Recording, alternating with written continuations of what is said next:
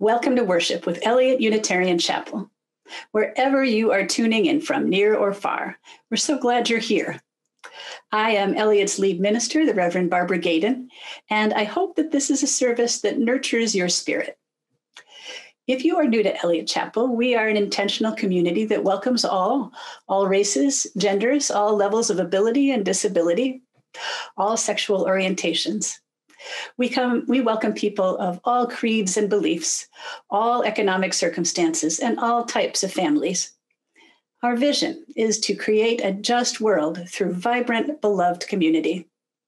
If you would like to connect with us and learn more about our congregation, please look for information at the end of the service. This week, we are proud to welcome to our pulpit a beloved daughter of the church, the Reverend Susan Frederick-Gray. Reverend Susan served the UU congregation in Phoenix, Arizona for many years before becoming president of the Unitarian Universalist Association a few years ago. And as part of her powerful and pastoral leadership during this pandemic, she and other UU ministers have come together and created a special worship service and offered it to congregations to help us do the work of stewardship in this year. She reminds us that we are not alone. Our congregation is not alone. So we're sharing parts of the service with you all today and adding a few elements of our own. We also welcome the Reverend Mariela Perez Simons as she shares a reading and her own reflection with us. And I asked Reverend Susan if she might also share a greeting, especially for Eliot Chapel. Here it is. Hello, family of Eliot Chapel. I am delighted to bring a special personal greeting to all of you on this as part of this national stewardship service. You all are my home congregation, the community that helped, along with my parents, form me and raise me, and I am eternally grateful to all of you and to everyone who has been a part of the Eliot community, leaders, members, religious education teachers, staff, and ministers. You all show up, you'll see, you all show up prominently in my sermon to the wider association about the life-saving, life-changing ministry that I experienced at Eliot, and that I know that so many people experience from Eliot and our wider association. I am so proud of your ministry. I'm so grateful to your minister, Reverend Barbara Gadon, to all of your staff and leaders, and to the youth who've come out of Eliot Chapel and done so much, provided so much leadership to the wider association, but also in their communities and the ways they experience their calling. You all, as the community of Eliot Chapel, deeply shaped my calling, my understanding of who I am.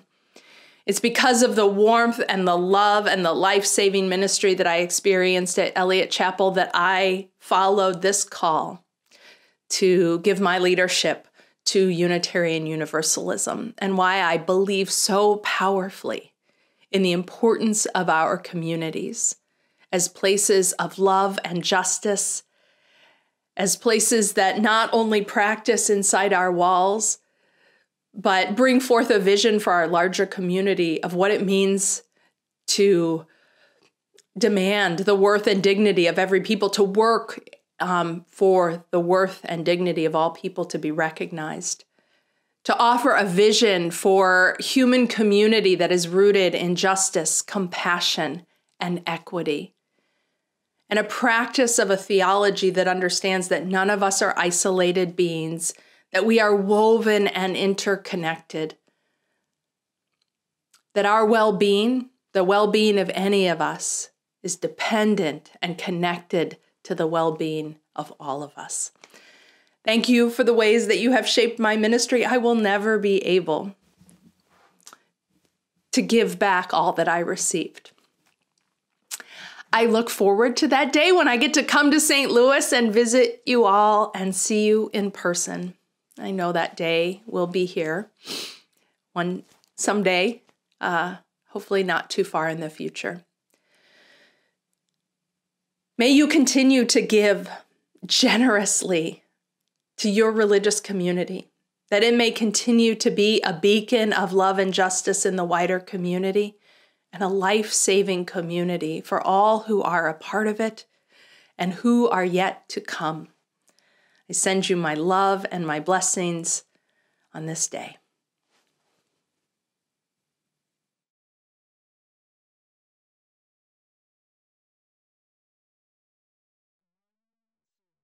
On the day we are together again, on the day we are together again, I will pull you in close like a hoop with no end.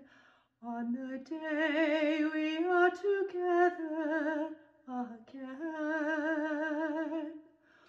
we will share the same table again.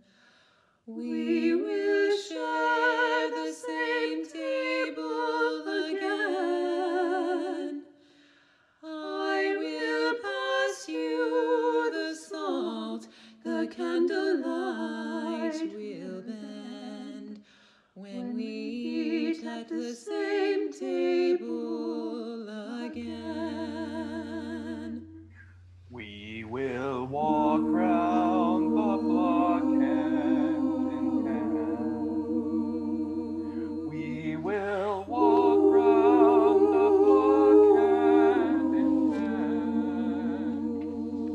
We will stop for a snack at the taco truck stand.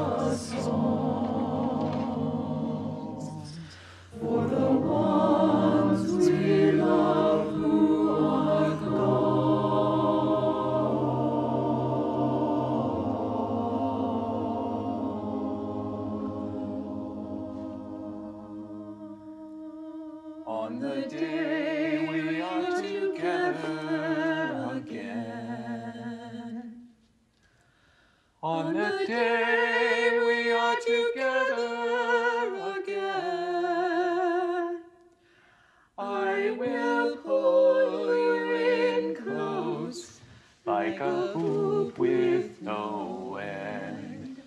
On the day we are together again. On the day we are together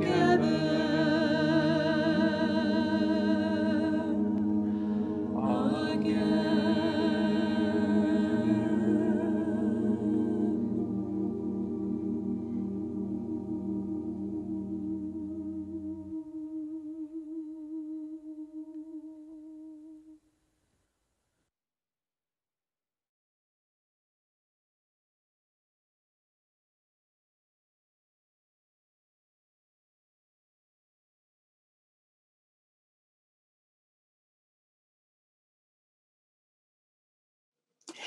People have to dream a church into being. They have to have a vision for what could be and allow themselves to want it. We come today grateful for those dreamers. People have to labor for a dream to become a church. They have to meet and plan and find agreement. They have to make calls and write letters, teach Sunday school, warm up food, work in the yard, and raise the money for their dream. We come today grateful for those laborers. People must love a church into being. When they get weary, when resources seem scarce, when they can't seem to agree, they must love enough to see it through. To see in one another the hope and the salvation of the world. We come today grateful for all who have loved this church into what and who we are now. And now we are those people. It's our blessing. It is our honor. And it is our turn. Come, let us worship.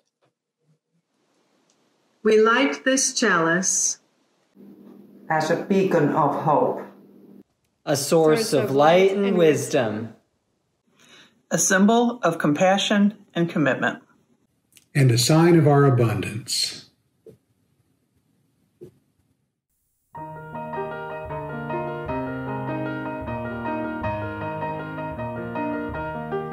From the light of days remembered burns a beacon bright and clear, guiding hands and hearts and spirits into faith set free from fear.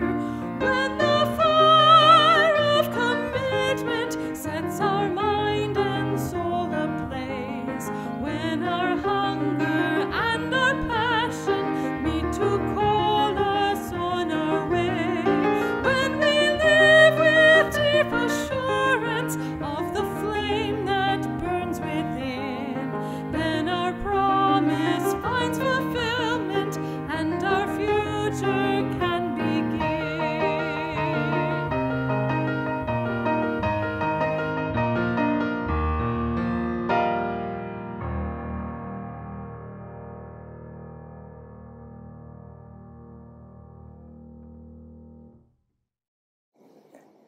I'm joining you here from First Parish in Cambridge, and I want to thank the First Parish community and Reverend Adam Lawrence Dyer for offering their space to us. First Parish sits on the occupied land of the Massachusetts people. A community of the Massachusetts people still live in Massachusetts in the community of Canton. I have a story for you today. And there's two things that are important about this story. Number one, it's a true story. And number two, it's an anonymous story. So I read this story many years ago in Yes magazine, and the author of the story was listed only as Jane B. I love this story because it speaks to the fact that even in incredibly difficult circumstances, that the presence of love, that acts of generosity and hospitality really are life-saving. Here's Jane's story. Jane and her brother grew up in the 1940s in Hollywood, California, a town known for show business. Now, Jane says that she and her brother were adopted by their parents, not because their parents loved children, but because their parents thought it completed the image of the perfect Hollywood family. A beautiful home in Beverly Hills, a fleet of servants, 2 adorable children, and a little spaniel dog. Jane and her brother hardly ever saw their parents. They were largely raised by the housekeepers and nannies. It was only on Sunday when the whole family went to the country club. There, Jane and her brother were expected to be perfectly well behaved, not to run around or get dirty, to know which piece of silverware to use at every course, to be seen but not heard. They were taught to speak only when spoken to. Looking back, Jane said of herself, "I wasn't a real girl. I was a cardboard cutout of a girl." Jane's best memories from her childhood were when she was with her grandmother. And one day, her grandmother took her to a rummage sale in a church basement. Now, this was Hollywood, California. So this rummage sale was filled with costumes and fancy clothes that were from the movies or from movie stars. Jane's grandmother gave her $2, which was a lot of money at that time, and said, "Buy whatever you want." Well, Jane went home with 2 armfuls of things. And as soon as she got home, she ran straight up to her room with all of that loot. And she started trying things on. Finally, she settled on a little pink night dress, a big broad hat, white satin gloves, and every piece of costume jewelry that she bought. She looked at herself in the mirror, and Jane was awestruck. She looked like a different person. She decided to give herself a new name, Madame Modifus. Now, whereas Jane was quiet, Madame Modifus was bold. And whereas Jane was shy, Madame Modifus was flamboyant. And whereas Jane always did exactly as she was told, well, Madame Modifus, she had a mind of her own.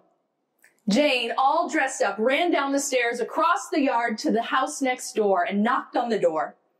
When the mother next door and her little son opened the door, their jaws fell open.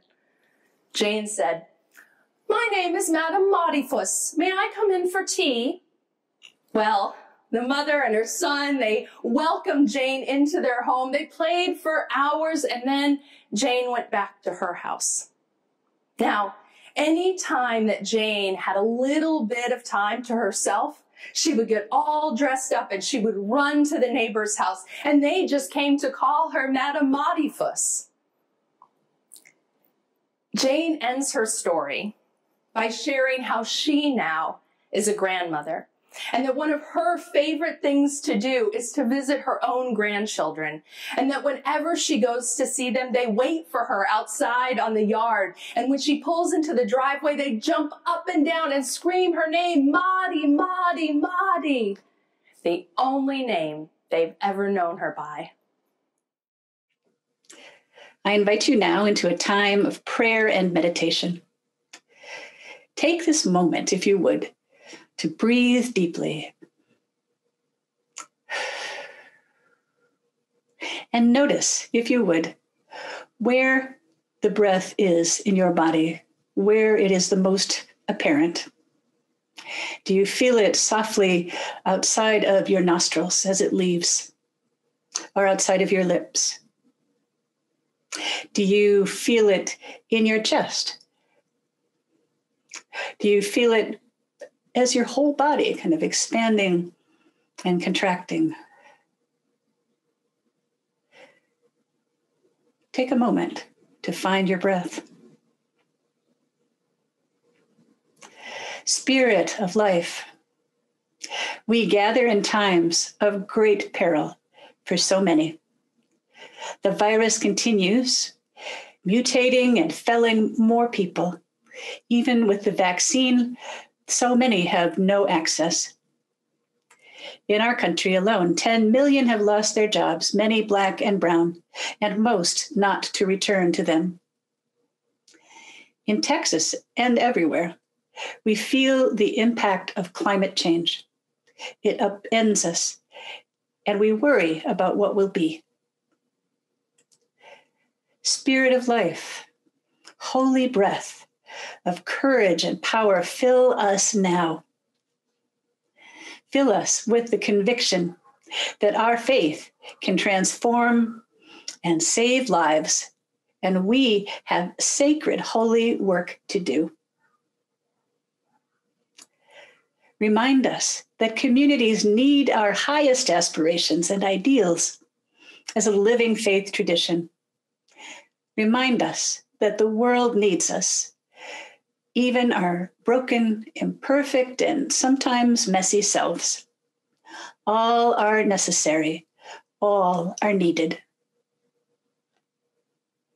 Spirit of life, sacred breath, may we find in this company, even now, even at a distance, may we find a presence, a connection that saves us, that saves the world. And may we find here life and life abundant. May we each in turn know how precious we are and how much our gifts matter to this community and to the world. Amen. I would like to begin by acknowledging that I live in the traditional land of the people of the Three Fires. I am deeply honored and grateful to the land itself and to the people who have taken care of it for generations. And today I bring to you a quote from the process theologian Bernard Loomer, who says, by size, I mean the stature of a person's soul. I mean the range and depth of your love, your capacity for relationships. I mean the volume of life you can take into your own being and still maintain your integrity and individuality. The intensity and variety of outlook you can entertain in the unity of your being without feeling defensive or insecure. I mean the strength of your spirit to encourage others to become freer in the development of their diversity and their uniqueness. I mean the power to sustain more complex and enriching tensions. I mean the magnanimity of concern to provide conditions that enable others to increase in stature. End of quote. Of the hundreds of books I had to read for seminary, of the thousands of passages that I read and highlighted and marked, this one has stayed with me the most. From the moment I read that quote, I was like, that is it. That is it. Because since I came from Cuba in 1995, I have been in many liberal religious circles, and we had been having in those circles this amazing conversation about what was out there, amazing conversations about the meaning of life, but no one was talking about what goes on in here. At the core of our being, no one was talking about our humanity and the struggles that come with being human, as well as the delights. This quote was talking about these tensions inside of us, the expansion, the volume, the range, the depth, the complexities of our humanity. Shall I read that quote again? Let's read it again. Here it is. By size, I mean the stature of a person's soul, the range and depth of your love, your capacity for relationships. I mean the volume of life you can take into your own being and still maintain your integrity and individuality. The intensity and variety of outlook you can entertain in the unity of your own being without feeling defensive or insecure. I mean the strength of your spirit to encourage others to become freer in the development of their diversity and their uniqueness. I mean the power to sustain more complex and enriching tensions. I mean the magnanimity of concern to provide conditions that enable others to increase in stature. Here's another reason why I love that quote so much, why it resonated with me so much. It's particularly this line, I mean the strength of your spirit to encourage others to become freer in the development of their diversity and uniqueness. I was like, what if that is the future of liberal religion? What if this is where we have failed by not encouraging others to become freer in the development of their own diversity and their uniqueness? The story of Madame Modifus is a story that is painfully familiar to me. Someone who came from another country, from another culture, and having to tone it down in order to fit in. Because my whole self is not welcomed in some places. And what I know about the human soul is that it goes into hiding. It goes into hiding when we can be our full selves, our whole self. And that breaks my heart every single day, seeing what oppression and repression does to the human soul, to our core, to what is most authentic, most unique, most precious about us. What having to repress our life force does to our psyches. I know. And so this quote is asking us to grow the size of our soul, to expand, to open up and let in more perspectives and more languages, and more cultures and more colors, more diverse wisdom, and to wrestle with how that contradicts our own worldview. It is asking us not just to allow others their uniqueness, but to invest in the growth of others. That's my second favorite line. I mean the magnanimity of concern to provide conditions that enable others to increase in stature. And that is love, beloveds. That is love. That investment in creating the right conditions for all of us to grow and flourish. And you know what Zora Neale Hurston said about that, right? She said, love, make your soul crawl out from its hiding place. Love, make your soul crawl out from its hiding place. May we create more loving conditions. May we invest in love. May it be so. May it be so. Amen and Ashe. One of the ways that we at Eliot Unitarian Chapel honor our commitment to building beloved community is that we give away half of our offering every Sunday to organizations in the community that manifest our values. We are very proud of this tradition. And in the month of March, we are dedicating our offertory to the Great Rivers Environmental Law Center.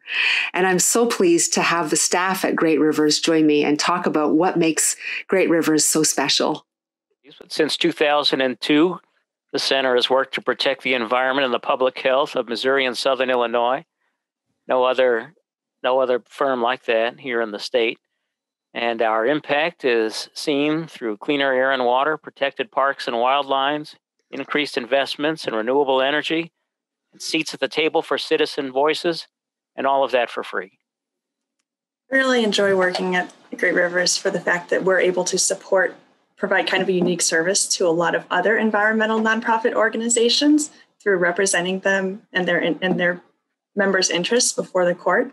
I sought out Great Rivers actually as a legal intern back in 2018. And what drove me to Great Rivers is their environmental justice program. And I've always wanted to work with an environmental justice organization, especially one that is community-based and actually connects with community groups. That's not always the case in some larger environmental organizations. So I just always has been admired how Great Rivers really engages with the community, especially on environmental justice matters. What's exciting about working for Great Rivers is that concept that you learn anytime you learn about environment, the tragedy of the commons, that there's no one really has an incentive to speak up for the environment. And that's what we do. We speak up on behalf of the environment and those interests that would ordinarily go unrepresented. To me, it's a dream job to be able to do public interest work like this. Well, the work wouldn't happen without Eliot Chapel.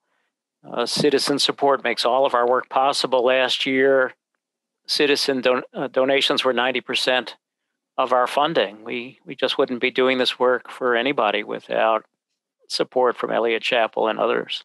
That Lewis Green, who lived one street over from Eliot Chapel on Jefferson, he was one of the founding members of Eliot Chapel, and he was our founding member of our organization. Thanks again, Eliot Chapel and all, for thinking of us in March, and at other times too. We sure appreciate it. Our goal for the month of March is to raise a total of $1,300. Half will go to Great Rivers Environmental Law Center and half will go to support the life-saving ministries of Eliot Unitarian Chapel. Please be as generous as you can, and thank you.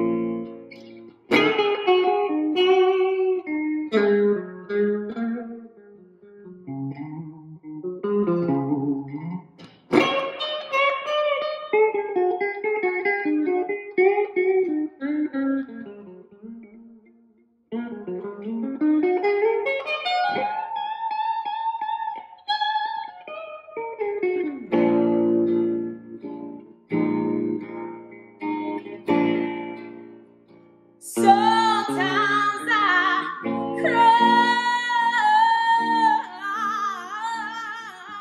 When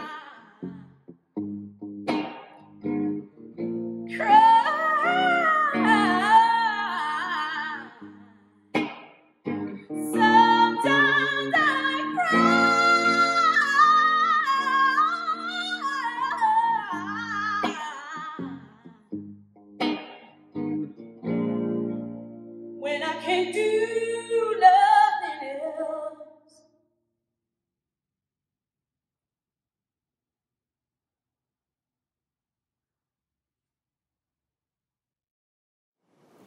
Yes, love is what I need to know my name.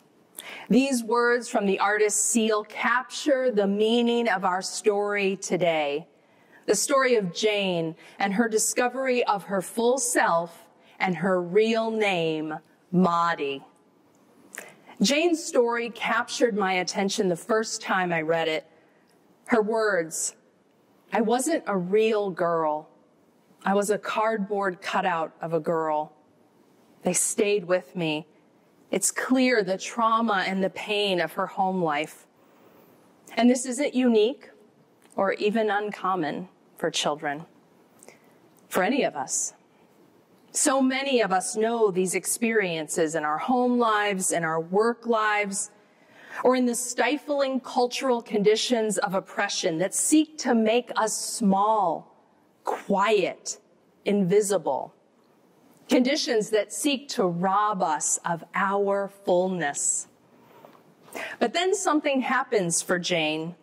Through the love of her grandmother, the generous embrace of the neighbors, and a little bit of imagination, Jane's full self, Maudie, finds expression. The freedom she experiences is in moments. Those moments when she's able to steal away from her house and go to her neighbors. But it is enough. These small moments of joy and love in the midst of the neglect and the suffering, they are life-saving. Zora Neale Hurston writes, "Love makes your soul crawl out from its hiding place." And that is exactly what Maudie's soul does. She is loved into the fullness of her being. I hear echoes of my own story in this story. And maybe you do too. For me, in a time of tremendous difficulty in my life, my UU church was the neighbor's house, full of warmth and welcome, music and imagination. And the grandmother, that was my Sunday school teachers, whose love and care, coupled with joy and attention, it made a difference in my life when I most needed it. That congregation, that community, those teachers, they helped me find my voice, my spirit, my soul. They loved me into being. I imagine that you too have stories like this. How Unitarian Universalism, its theology, its people, its ministry changed you, saved your life, helped your soul crawl out of its hiding space.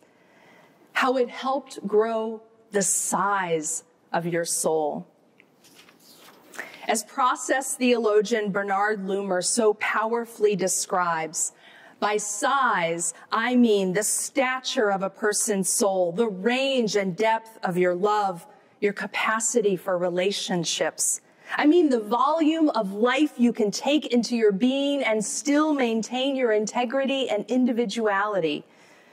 There's so much expansiveness and generosity in Loomer's definition of the size of your soul.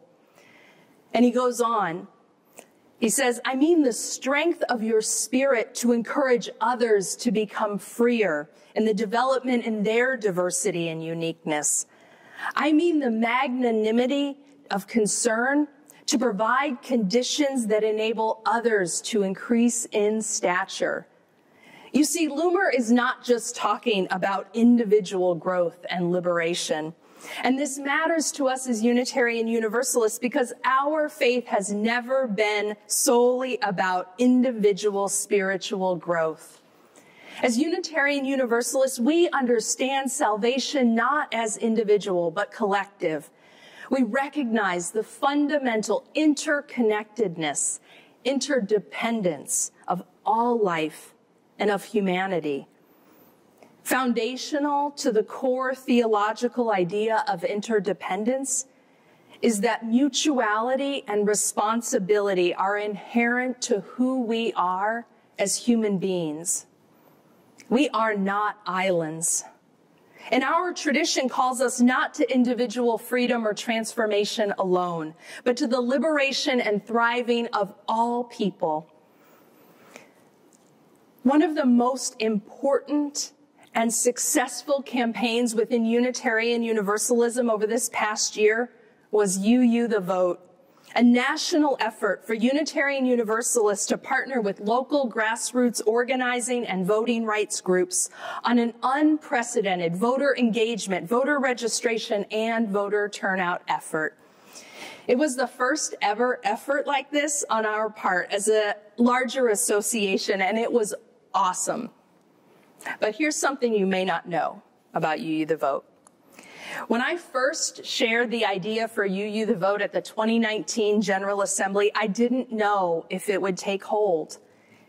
I was simply throwing out a seed of a dream, imagining there before thousands of you, congregational delegates at GA, I asked, what if we as UUs helped engage and mobilize 1 million people to vote in the 2020 election? When I said that, it was scary. It seemed impossible. And in fact, the next time I talked about UU the Vote at a local congregation, I reduced the number to 500,000. But before we'd even started to create the team and the infrastructure, when we were still just talking about this idea, congregational leaders, ministers, religious educators, and members were clamoring to volunteer. Financial gifts began coming in, some unsolicited.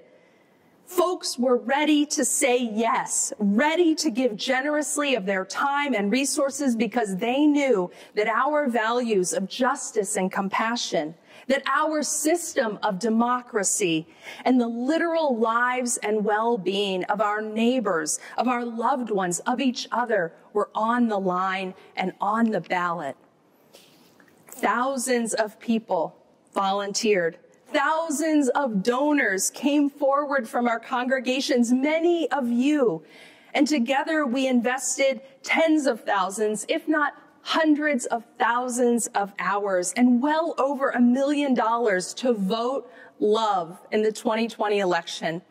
And in the end, we reached well over 3 million potential voters, far exceeding our wildest dreams. In what was the largest, most transparent and accessible election in our history, we UUs played a significant role. And we were likely the largest, most organized, faith-based pro-democracy effort during the election. Wow.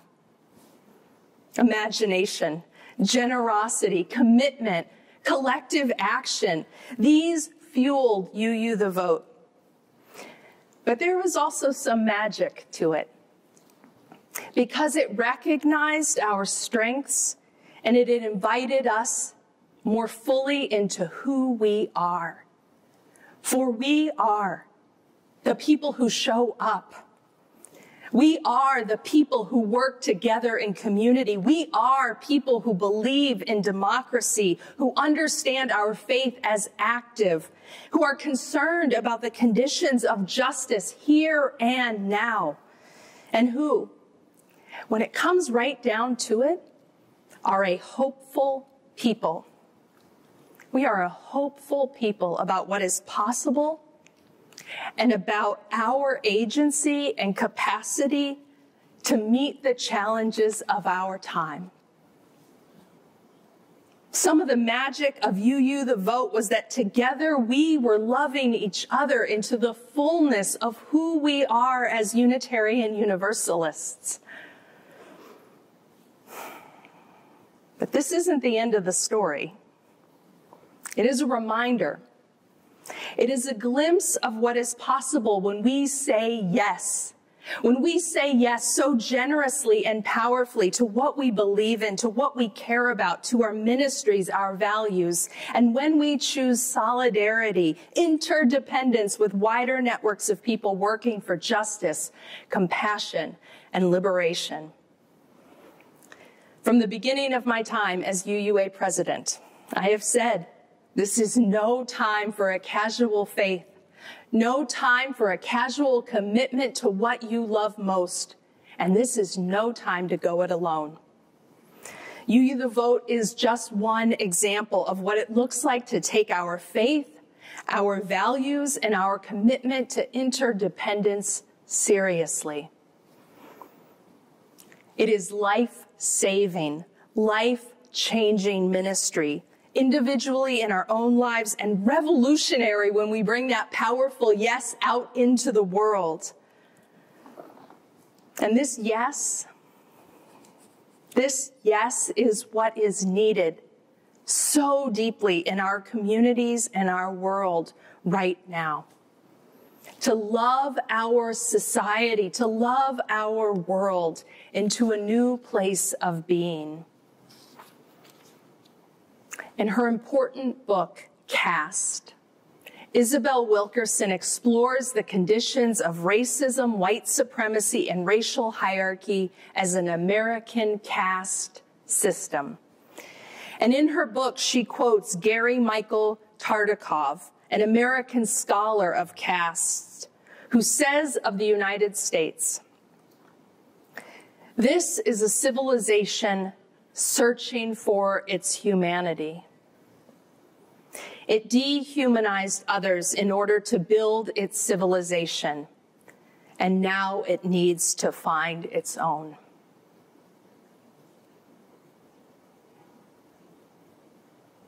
There's power in those words and that history. So how do we find our humanity as a society, as a country, as a civilization? The Reverend Dr. Martin Luther King said the key was love. By love, King did not mean a sentimental or romantic kind of love, but rather an overflowing, audacious, and unconditional love that sought the fullest unfolding of every person. King said this love might well be the salvation of our civilization. The only way that we overcome the forces of racism, domination, discrimination, dehumanization, the forces that are at the foundation of the United States, those forces that have the effect of dehumanizing our society, the only way we overcome those forces is to turn to the deepest source of our humanity. And as Unitarian Universalists, we know that that foundation, that source of our humanity is our compassion and our interdependence, our mutuality and relationship and responsibility to each other.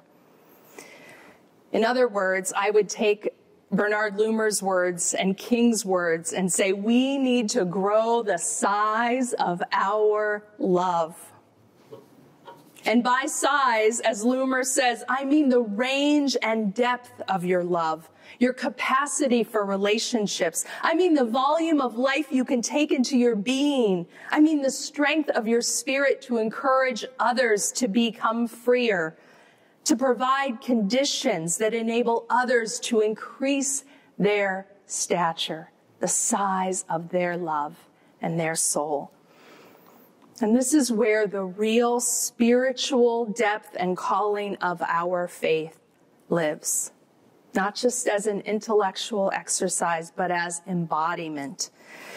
embodying and growing our capacity for this powerful form of love that encourages all of us to live into the fullness of our being and that is committed to the conditions that make this fullness possible for everyone. Compassion, interdependence. Looking back, the love of her grandmother, that trip to the church rummage sale, and the generous, inclusive embrace of her neighbors made a powerful difference to young Jane, to Maudie. Looking back, the warmth and magic of my UU church and the love and care of my Sunday school and youth leaders shaped my life and my calling in ways that I will always be grateful for and will never be able to repay. Looking back, UU the Vote became this incredible source of community, joy, and positive action in the midst of what was one of the most traumatic times in our lives.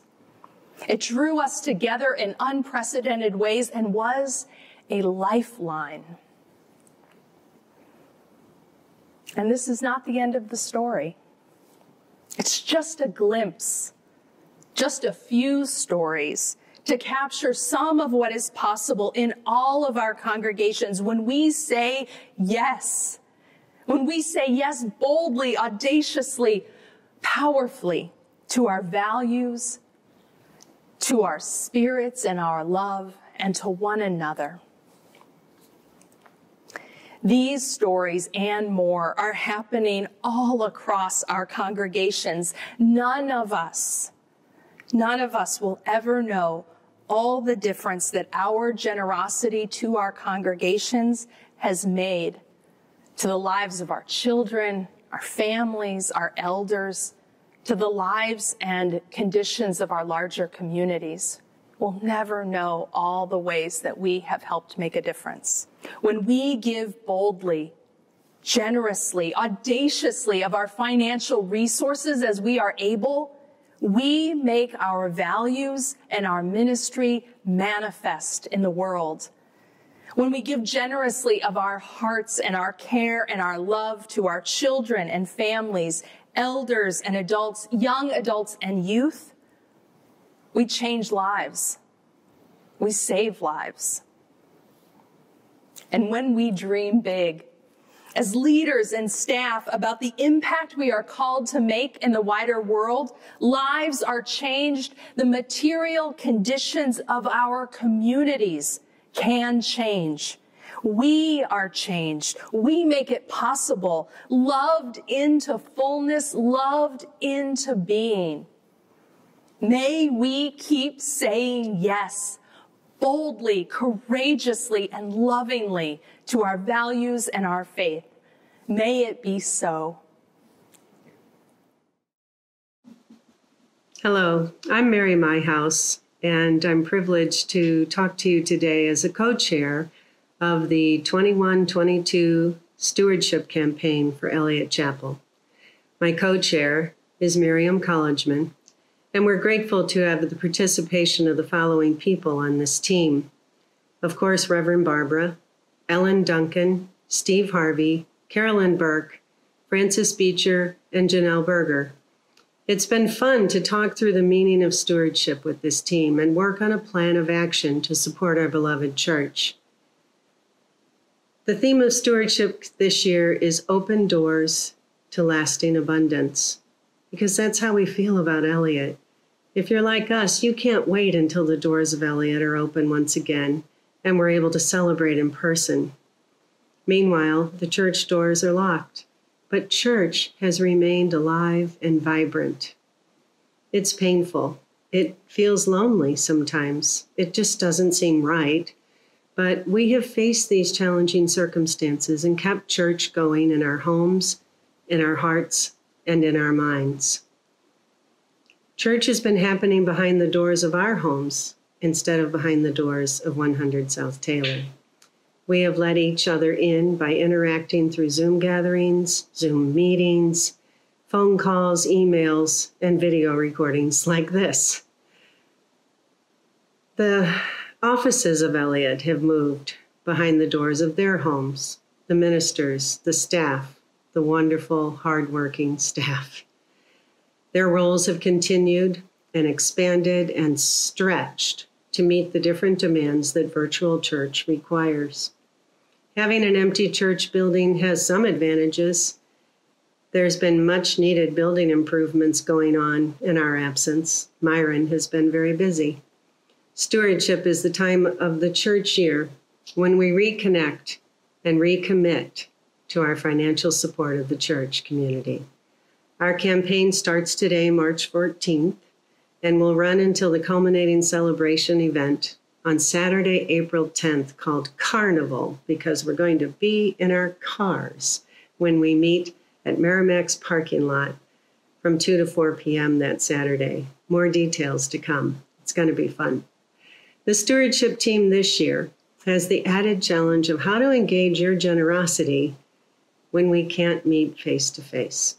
We decided to publish a booklet, and this booklet is sharing important information about how vibrant and alive Eliot Chapel is, even though we're not gathering face to face. Please take time to read the mailer that came to you in a packet about a week ago or so.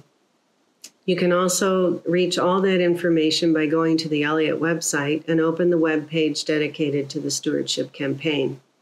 In the booklet, there's a page titled Keeping Church Going in Time of the Lockdown.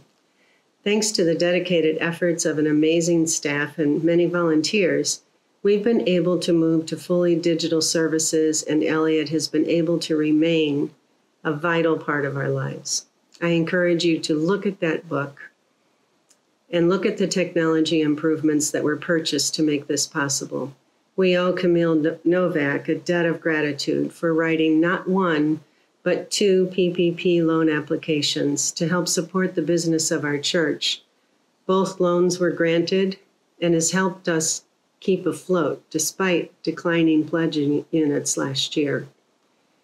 In the stewardship booklet, you'll also see many of the ways that our contributions help keep Eliot going and the astonishing ways that ongoing groups are thriving virtually. We've not lost our mission and purpose.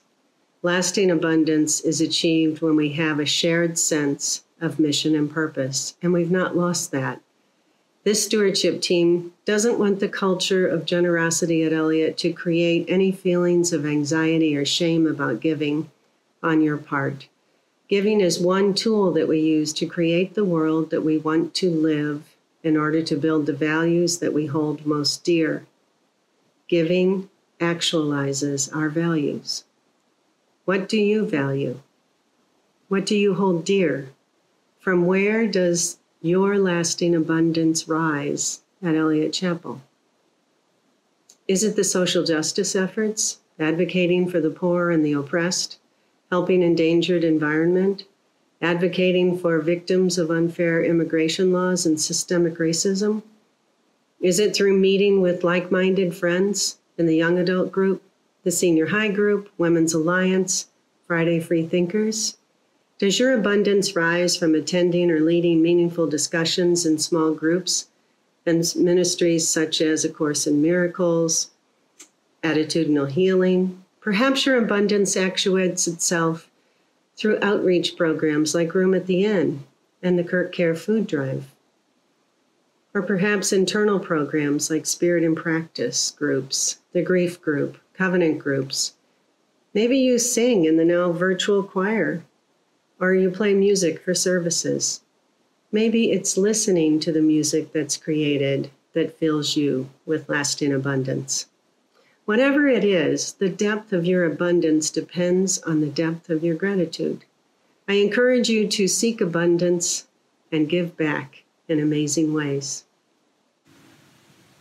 Greetings, everybody. I'm Brian Krippner, and on behalf of the Board of Trustees, I want to thank everyone who has helped to keep Eliot Chapel functioning and thriving during this very unusual months. Our community has kept the virtual doors open, and it's on solid footing for a real opening of these doors when it's safe to do so. All of you have helped to keep the chapel vibrant this year through your financial gifts, leading or participating in programs, and attending virtual Sunday services. It's inspiring that so many of you continue to be very generous with your contributions of time, talent, and treasure. Our annual stewardship renewal, or canvass, is an important time in the operational cycle of the chapel. Results from the canvass inform Reverend Barbara and the staff of what might be expected in pledges in the coming church year. This allows budgeting of money and other resources to ensure both continued operations and movement toward achieving larger, longer-term plans, which we sometimes call ends. A healthy budget encourages us to think about ends and the future in new and exciting ways. So here's my ask. Make a significant contribution. Define significant in a way that makes the most sense for you and your situation, and also recognizes the importance that Eliot Chapel has within you, among your friends and family, and beyond our walls, be they real or virtual. Everyone is important and makes a difference. Collectively, we make this possible. I look forward to walking through our big red doors and seeing you all again in person soon. Thank you. Now may the love which overcomes all differences, which heals all wounds, which puts to flight all fears, which reconciles all who are separated, be in us and among us now and always. Go in peace.